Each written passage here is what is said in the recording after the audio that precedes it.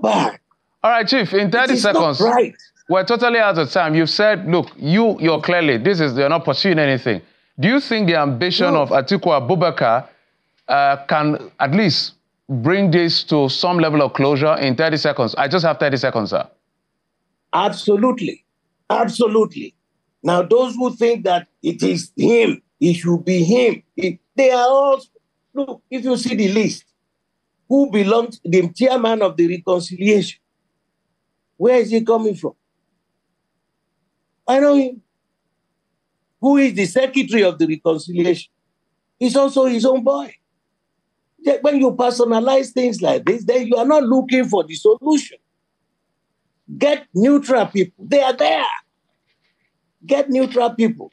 And you don't take somebody as your enemy because you disagree with his own point. All of us cannot stay and sleep and face the same direction. We can disagree, but we must never be disagreeable.